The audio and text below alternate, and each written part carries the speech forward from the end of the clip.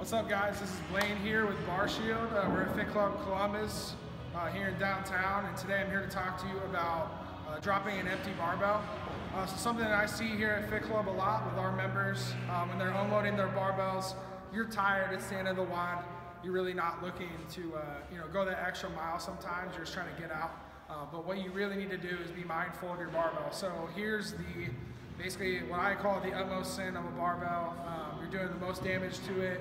And you may not damage it today, but over time, this done to it about 20 times or so is going to really hurt the barbell long term. So what I got here is a little 5 kilo plate. I'm just going to slide this guy off.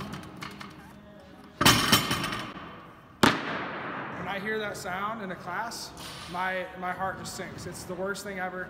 So inside the sleeve here, basically we got little half moon washers. This is a Rogue 2.0 bar, so you got 5 sets.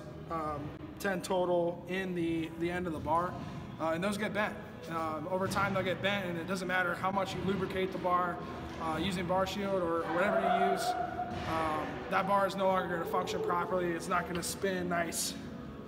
So you want to avoid dropping it at all costs.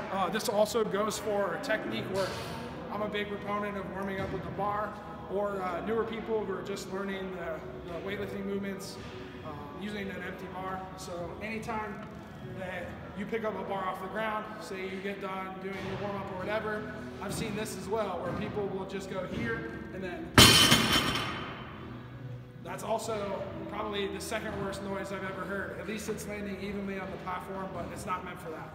Just go the extra mile, set your core, push your butt back, squat down to the ground and set it down nice and gently. That way your gym's equipment lasts a long time and your money can go to buying other cool new toys or whatever. Cool. So if you have any questions, hit us up at BarShieldUSA on Instagram, info@barshieldUSA.com on the email, and we'll see you next time.